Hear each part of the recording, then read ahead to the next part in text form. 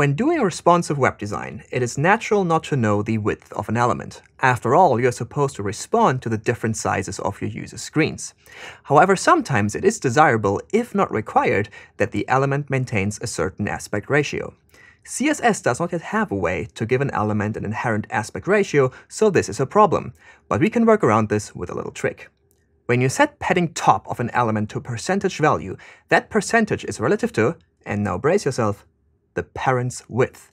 The wider the parent, the more padding top. As counterintuitive as this might seem, it comes in incredibly handy for solving our aspect ratio problem. To make our element keep an aspect ratio, we set padding top to the inverse of the aspect ratio in percent. You can do the math yourself or make use of CSS calc expressions. Our element will now maintain its aspect ratio. Huzzah! The astute viewer, however, will have noticed that despite all the math, a padding is still a padding and will push down the content of our element. To counteract that, we have to add a little wrapper element that can negate the padding effect. And we're done! Nobody likes adding wrappers, but sometimes there is no other way. You win some, you lose some. See you next time. We've all been here before. There's the Chrome, there's the last video, you should click it. Go!